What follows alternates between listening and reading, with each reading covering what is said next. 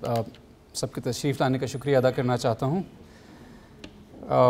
اویس رؤوف صاحب، chairman of the board of governors of the university of Lahore, Asim صاحب جن کا تعلق لاہور میوزیم سے ہے، سفیان بجار صاحب اور ڈاکٹر اورنگزیب حنیف صاحب، سب کا میں بہت ممنون ہوں۔ ڈاکٹر اورنگزیب صاحب کی تعارف کا میں مستحق نہیں ہوں، بہت بہت شکریہ جو آپ نے تفصیلی تعارف کرایا، میں بے شک بالکل مستحق نہیں ہوں۔ اور ڈاکٹر نعمان الحق صاحب، ڈاکٹر فیصل باری صاحب اور ڈاکٹر قاسمی صاحب سب یہاں موجود ہیں، آپ کے تشریف لانے کا بہت شکریہ، یہ میرے لیے بہت اعزاز کی بات ہے۔ موضوع کے مناسبت سے تو یہ خطاب مقابین زمان میں ہونا چاہیے، اور میری بہت خواہش بھی تھی کہ یوں ہی ہو، مگر اس خواہش کو پورا کرنے میں 3 مشکلات درپیش آئیں۔ پہلی تو مقتضی بیان نہیں ہے، اور وہ صرف وقت کی بے حد تنگی تھی۔ اس خطاب کرنے کی دعوت مجھے کچھ 5-6 دن یا 1 ہفتے پہلے شاید ملی، تو مجھے موقع نہیں ملا کہ میں اپنے خیالات کا اظہار اردو میں کر سکوں۔ لیکن دوسری اور تیسری مشاکل متلازم ہیں، اور ان کی تفصیل سے شاید میرے خطاب کے مدعے کا ثبوت بھی معلوم ہوتا ہے، اس کا میں کچھ عرض کرنا چاہوں گا اس کے بارے میں۔ دوسری مشکل یہ ہے کہ یہ حقیقت اب ہم سب پہ بہت واضح ہے کہ اس دور میں ہماری زبانیں اپنے ہی معانی اور مفاہیم کے میراث سے محروم ہو چکی ہیں۔ چونکہ معانی کے آباد جہاں اجاڑ دیے گئے ہیں، تو ایک مستقل اور مستمر نظریاتی گفتگو کے وسائل بھی محدود ہیں، اور اگر یہ وسائل صرف مضمر اور محمل ہیں، مفقود نہیں، تو پھر تیسری مشکل کا بیان میں یوں پیش کروں گا۔ معاشرے اور تقالید اساساً معانی کے درمیان جو نسبت ہے اس کا ظہور ہوتے ہیں، اور معانی ہمیشہ الفاظ میں پوشیدہ ہوتے ہیں۔ ہر لفظ ایک یا زائد معنی پہ دلالت کرتا ہے، اور ہر معنی اور معنی سے اپنے قوت تفہیم حاصل کرتا ہے، یعنی ہر معنی ایک لحاظ سے مرکب ہوتا ہے، گویا کہ آپ کو مفرد لگے۔ شاید اس نقطے کو پر اثر کرنے میں ایک قیاس مفید سمجھوں۔ تصور کیجئے کہ ایک معنی ایک درخت کی جڑ ہے۔ ایک ہی درخت کی جڑیں ایک مصدر سے پھوٹتی ہیں، اور پھر ان کا انتشار ہوتا ہے۔ بسا اوقات خاکی تنے 2 یا زائد درختوں کی جڑیں ایک دوسرے سے الجھ جاتی ہیں، اور الجھ کر توانائی حاصل کرتی ہیں، اور یوں ہی جڑوں کا ایک پیچیدہ شبکہ وجود میں آتا ہے، ہمارے پاؤں تلے، اور ہمارے پاؤں تلے چھپا، اور پھر انہی جڑوں سے زمین کی سطح سے ایک نیا درخت اور نیا پودا نمودار ہوتا ہے۔ آپ پر یہ ضرور واضح ہو چکا ہوگا کہ اس قصے میں میرا اشارہ تہہ زمین بنے ہوئے معانی کے شبکے اور زمین کے اوپر ان سے جڑے اور میسر الفاظ کی طرف ہے۔ دوران کلام الفاظ کا پیرونا معانی کی تشکیل تو ہے، لیکن موجودہ معانی جو تہہ زمین ہوتے ہیں، موجودہ زمانی معانی اس عمل کے مقدر بھی ہیں۔ اس لحاظ سے ہر قوم کا طرز بیان ادب کے میزان میں تولا جاتا ہے، اور اس کا تقدم اور خود تنقیدی صرف اس میدان گفتار میں مفید نہیں ہوتی ہیں جو طبیعی ہو۔ تو تیسری مشکل یہ ہے کہ میں اس کلام کو اردو میں کیسے نقل کروں جس کا طبیعی ماحول کسی اور تقلید سے تعلق رکھتا ہے۔ کیا اس کلام کے الفاظ ہمارے شبکہ معانی کے آب رفت میں جڑ پکڑ سکتے ہیں، یا کہ وہ ہر نوع اجنبی کی طرح ہمارے مقامی چمن کو اجاڑ دیں گے؟ کیا وہ مسائل جو اس کلام میں متضمن ہیں صرف اس خاص کلام کی پیچیدگی کا نتیجہ ہیں، یا کہ وہ عمومی ہیں؟ کیا ہمارے میدان گفتار کے ذریعے ایک بالکل جدید جہاں تراشی ہو سکتی ہے؟ کیا وہ ہونی چاہیے؟ मेरी नज़र में तर्जुमे का अमल, उसके अमल में एक इस्तेमारी और इस्तेहकामी मकसद ज़रूर शामिल होता है। तो इन वजूहात की बिना पर अब मैं ख़िताब अंग्रेज़ी में शुरू करता हूँ, लेकिन मुझे यकीन है कि मौजू के लिहाज से आप इस इख्तियार की सितम ज़रीफ़ी को समझते होंगे और ज़बान गैर से क्या शरह आरज़ू करते। Abdul Fattah Kilito, a thinker I deeply admire, reminds us that we are guests of language. And so we take from its bounty to shape our world and treat it with the respect that a generous host deserves. As sensitive and grateful guests of language, we do not disturb or modify what the host offers. But then Kilito also quickly reminds us of the paradox of this relationship. For sometimes we are the hosts and language inhabits us as the most impertinent of guests, taking possession of all who we are, all of our wares, making us and our worlds for us. These two aspects of language, in my view, stand in for a related set of irreducible and inextricable dichotomies between dynamism and tradition, agency and passivity, writing and reading. Language is symbol. Symbols bring us the world. They bring the world to us, just as much as we craft them, namely symbols, to frame the world we experience. The first encounter with language and symbol is through some mode of reading, the second, some mode of writing. One cannot be without the other. Lately, we postcolonials have been misinformed about the practice of reading, and we have believed what we have been told. In colonial societies, and with greater intensity now that we are presumably free and postcolonial, we have been trained to read in order to extract information and perhaps to instrumentalize such information to practical effect. But reading, in its proper sense, is both an embodied and agentive experience. To read properly is to become the author of the piece one is reading, to inhabit the choices the author makes, to choose with the author the cultural and literary allusions, to be immersed in the historical and personal circumstances of the author, the circumstances of immediate effect and temporal extension. In other words, to read is to read with and through the various secretions upon which the traces of each of the author's lines are sketched. Reading, therefore, is in its proper sense, whether it is reading music or an omen or a facial expression or a text, reading in its proper sense is an aesthetic experience. And I use this term aesthetic, which has been naturalized in the English language, of course, with a view to its Greek root, aesthestai, to perceive, to sense, to feel. And this is, in fact, the meaning of reading, as a kind of embodiment and becoming, not mere passive receptivity. An embodiment and becoming that is captured in various languages, including and especially in Islamic ones. The words lesen, for example, in German, legere in Latin, both mean to read in an ordinary sense. Of course, you can say ich lese das Buch, or you can say lego librum. That simply means I am reading the book. But at their core and in primary attestations, they refer to the activity of collecting. The word lectio, for example, lexicography, they all come from the same root, collecting and so on. When you select and when you intellect and when you elect, all the words derived from the base lesen and legere, you're engaged in the activity of culling and shaping something out of a group of choices. You're engaged in an environment and an ecosystem out of which you're creating new worlds in the act of what we call reading. This sense of agency and indeed embodiment is found in much sharper terms in the Islamic languages. Qara'a, for example, qira'a, Qur'an, are recitations. Speech acts.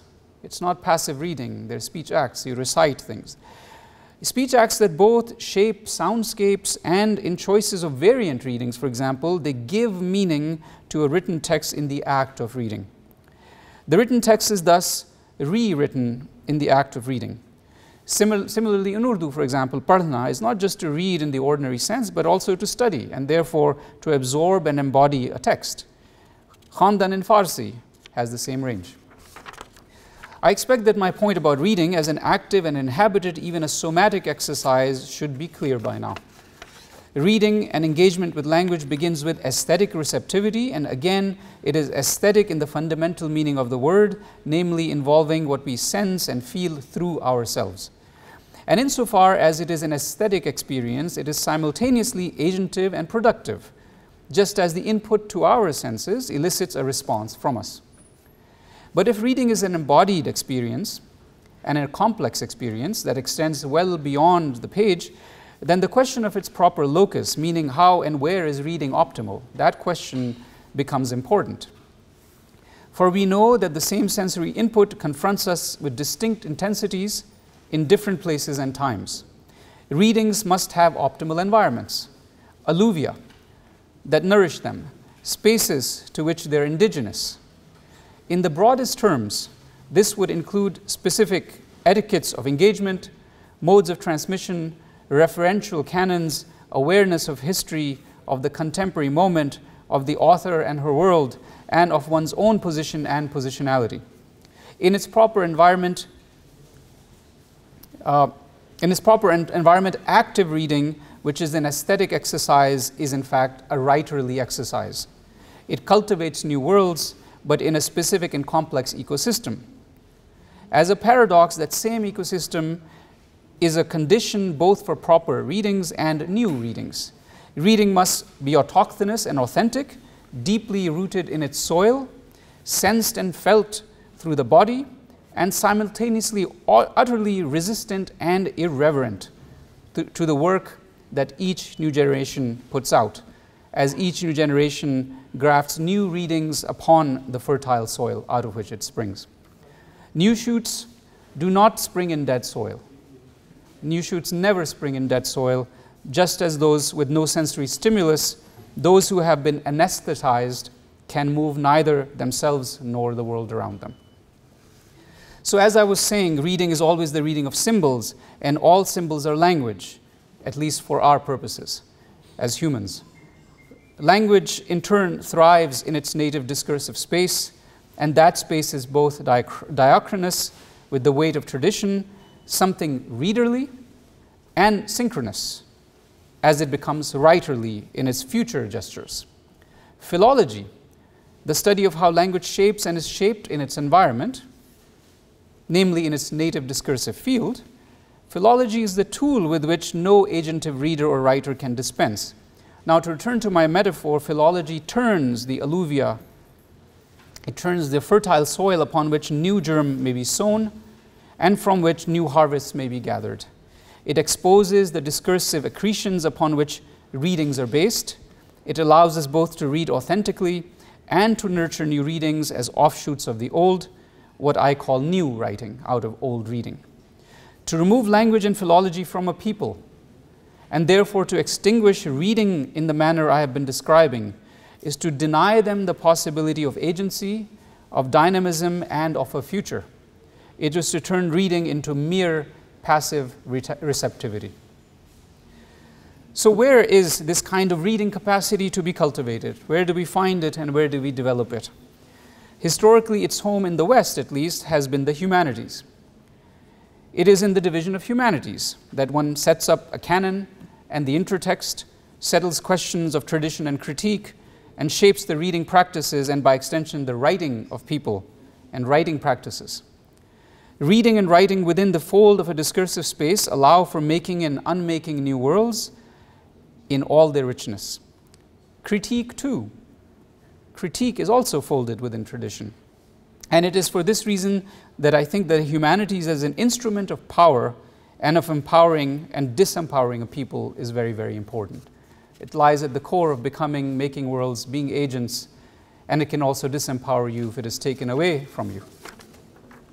So how did we, the post-colonials, become disempowered? Let me offer a representative quotation from a fateful speech that I'm sure most of you know, but it will be worth revisiting it. A fateful speech of a colonial master with which our impoverishment began.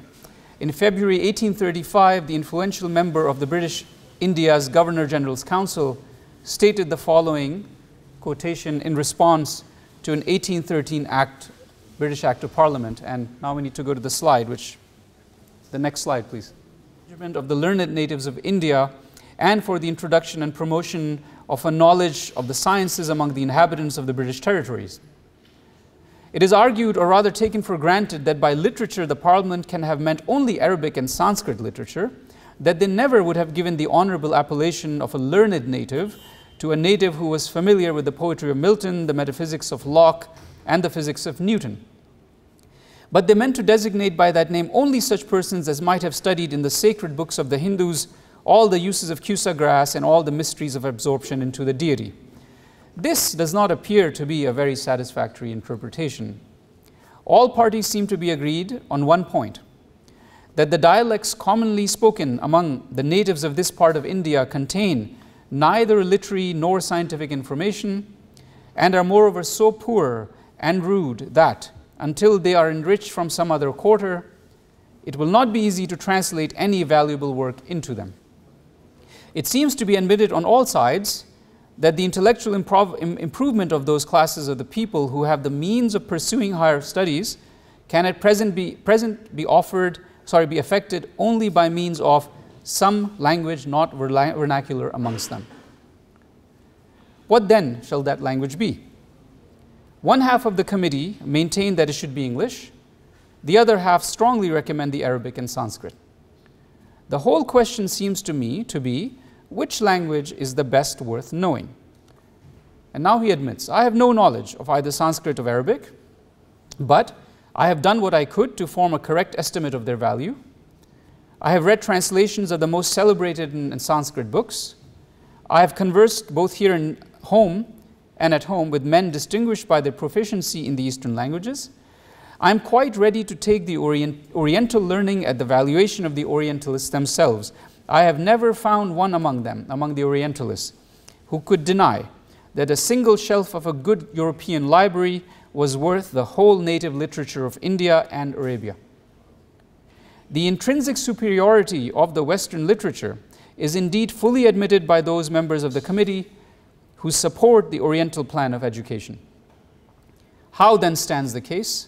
And he concludes, we have to educate a people who cannot at present be educated by means of their mother tongue. We must teach them some foreign language.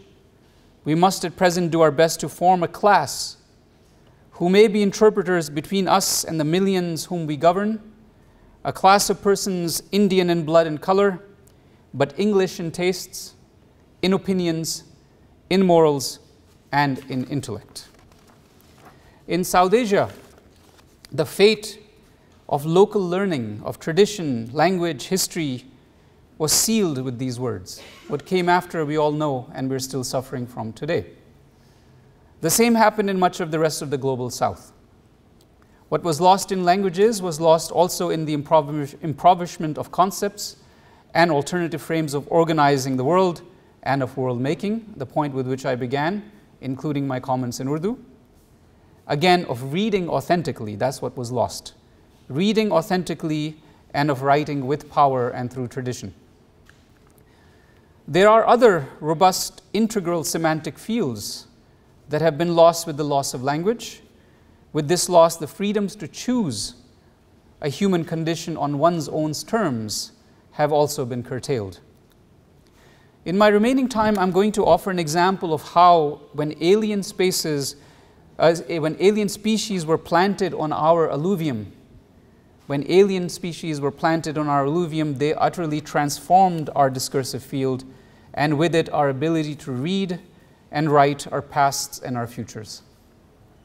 I'm going to speak in my remaining time about the concept of watan, what we understand today through the medium of the English language and cognates in European languages as nation-state. The nation-state, as we understand today, is a bounded region. Pakistan is a nation-state. It is a determinate tract of land to which we can lay claims as our right. Within this tract of land, we owe obligations, own private property, recognize structures of governance, afford and deny privileges, and be defended by rhetoric and by force of arms, if necessary, against the other, outsiders who pose a threat to its demarcated integrity. In its contemporary incarnation, your watan is your land. Pakistan, Hindustan, America, and so on. Your watan is your land. It is a fundamental right that is preserved and authorized by positive legal traditions, or in some cases authorized by appeal to natural law. It is within the scope of this bounded space that we demand independence from others, protest when it is wrested away, made subject to, are inventors and preservers of its laws, laws which apply to us as citizens and which thereby make citizens humans and non-citizens something less than human. This notion of watan is today as basic to us as our right to life, or so we think, and so we believe, and so we protest, and so we fight. I've said it before, that if we think, as we will see, watan is a very different thing in the tradition, the discursive space that is ours. This is one way, a trick through which Palestine can never be free. The demand for the freedom of Palestine rests on the idea of a watan as a nation state. But we'll talk more about that as we go forward. My thesis in today's lecture is that the meaning of watan as homeland is an inflection away from its original meaning within the broad Islamic semantic field in the service of a colonial enterprise. For pre-modern Arabic, Urdu, and Persian, those texts written in those languages place a different premium on this term. In the Arabic literary traditions of the pre-modern period, watan is associated with longing, not belonging. This longing is not ancillary to the notion of land. Rather, although land is important, it is still, properly speaking, only a vehicle whereby various forms of longing are articulated. To put it differently, watan is a projection of a future state or a construction of a memory in relation to which the present is imagined to actualize. The present is a potentiality, always incomplete and unfulfilled. It aims to turn to a home of its perfection. Watan is often tied to shauq, for example, desire, as we will see in the examples that will come, to ghurba, estrangement, and to haneen, longing. This metaphorical home of feeling finds its reification in the notion of a landed or grounded existence. Of course, our experiences are bound by space and time. So if you are going to long, you're going to long in space and time. And therefore, as an ancillary, as a contingent aspect of this longing, the nation state begins to emerge in the long trajectory of the development of the meaning of watan in Islamic history. A specific bounded piece of land is hardly the essential feature of watan. It's not an essential feature of it. It's a contingent or accidental feature of it in pre-modern Muslim sources. So various sensibilities are tied to the notion of watan. Let us consider some of these on the basis of some literary testimonies, so you don't think that I am giving you a lecture here on the basis of my own thoughts. I'm referring back to a rich tradition where the expression occurs. So let's begin. We consider some of these together on the basis of some literary testimonies, attributed among others, for example, to Ulayya bint al-Mahdi, sister of the famous Caliph Harun al-Rashid. So we'll go to the next slide, and this is what we read. A stranger in Marj weeps, longing for loved ones who are absent. When a caravan approaches from the direction of his land, he inhales a scent seeking a cure. The land is the source whence the cure comes. That's the point. But the cure is not the land itself. It is the scent of the loved ones that issues from the land that is the cure. In similar fashion, another sentiment is often covered in the sources. So we read, for example, the following. Next one. The land that gave you milk and suckled you, I was an embryo in its dunes and a suckling infant in its clouds. Its river valleys nursed me, and its water catches suckled me. Its ground gave birth to me, and its air nourished me. A man's land is his wet nurse. One more time. A man's land is his wet nurse. Just as a wet nurse has the right of milk over you, so your land, your ard, has the right of homeland meaning watan, over you. So reads the Arabic, right? Just as a wet nurse has the right of milk over you, so your ard, your land, has the right of watan, or homeland, over you. In the series of quotations, the two that I've just provided, land is a maternal force and a source of nurture. By virtue of this position, it has gained the rights of watan over the beneficiary. It's because of that the rights of watan are being invoked. The analogy is instructive. Just as the nurture that is given by wet nurse affords her the right of milk over the child, so the sustenance afforded by the land guarantees it the rights of watan over a person. Watan therefore is bounded by the sentiment of reciprocity and care. The land is the recipient of this wataniya, meaning the sentiment of reciprocal attachment to the land. Watan is not equivalent to a mere locus of habitation. In fact, in the quotation I just offered, it cannot be bounded land anyway. You cannot read watan to mean bounded land, it would make no sense. The testimonies reveal other allied sentiments. We read, for example, from the 9th century poet Ibn Rumi, the next quote, and he says, "The awtan of men are dear to them. The awtan of men dear to them because of the goals they achieve there in youth. When they remember the awtan, they are reminded of the time of childhood spent there, and for that they yearn." So here again we return to the refrain of youth, memory, and yearning in connection with the notion of watan. In various ways, the ideas of return and postponed fulfillment is consistently tied to the watan, which is not what one holds, but what one inclines towards as a construct of faded or unfulfilled memories and promises. The pull of watan is mediated also by unrequited or lost love. We read, for example, the following verses attributed again to the celebrated 9th century polymath Al-Jahiz. He writes, "I love the land, or the ard, where Sulaima dwells, even if it is surrounded by barrenness. It is not my fate to love the soil or the turab of a land, of an ard, but rather the beloved who resides there." In this most apt example, the poet asserts the love of land, of ard, while also rejecting it for itself. The land gives no nurture. It is barren, and its soil does not yield benefit. Its value lies in its association with Sulaima, the beloved who dwells therein. In other words, it is the land's association with social nurture that makes it watan. In other cases, it is material, political, or even material, political nurture that mediates the love of land to constitute its wataniya.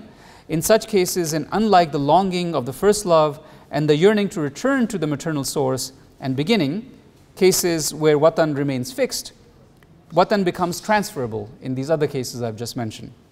Put differently, if the nature of the sentiment is such as to be mobile, then your watan follows suit. Your watan also becomes mobile in the sources.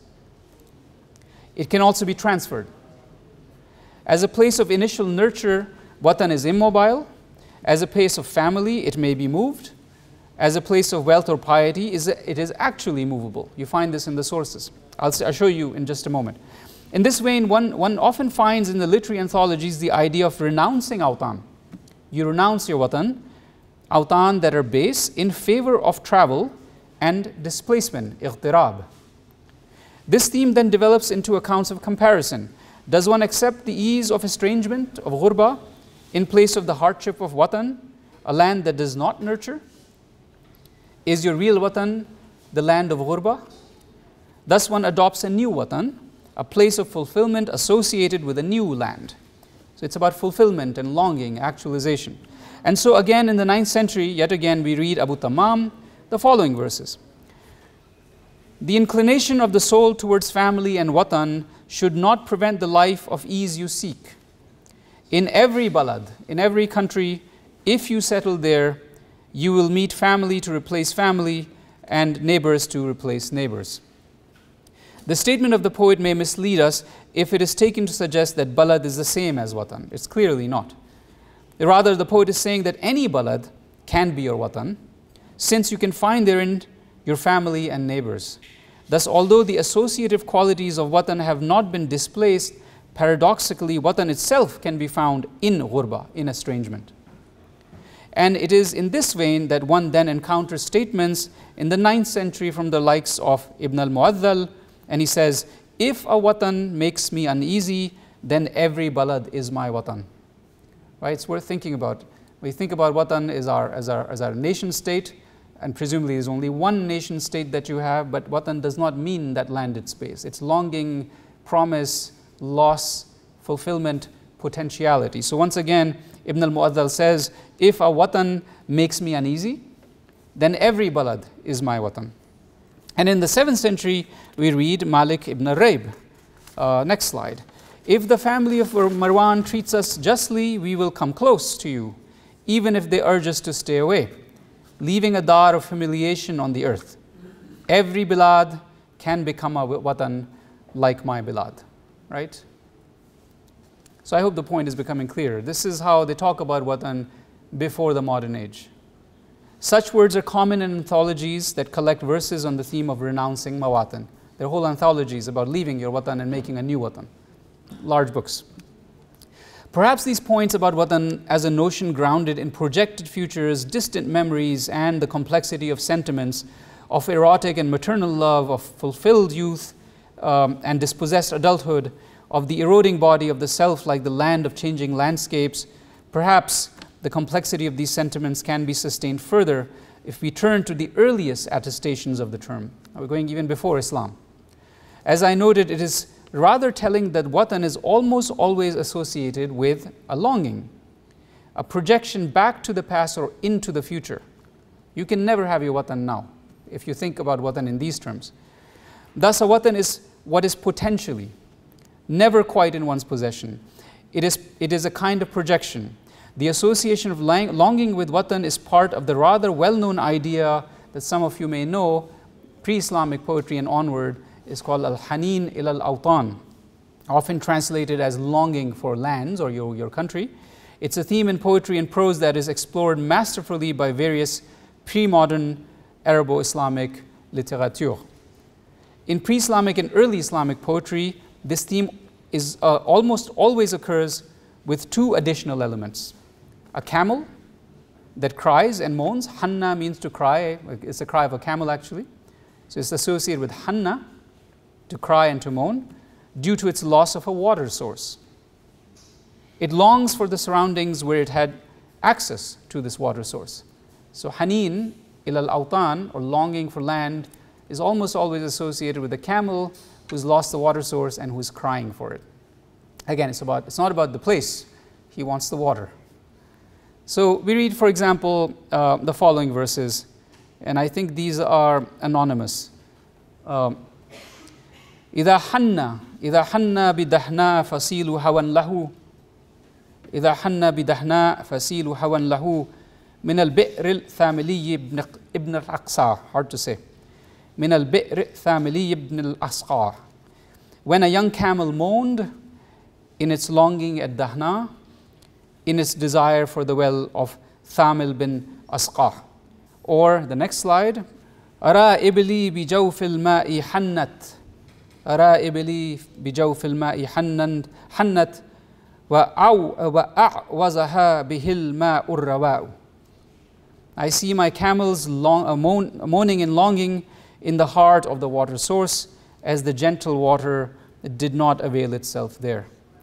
The examples are numerous, creating a distinct sense that the longing for the source of basic nourishment, namely water by the camel, is a metaphor for the longing of the sustenance of life by the Bedouin.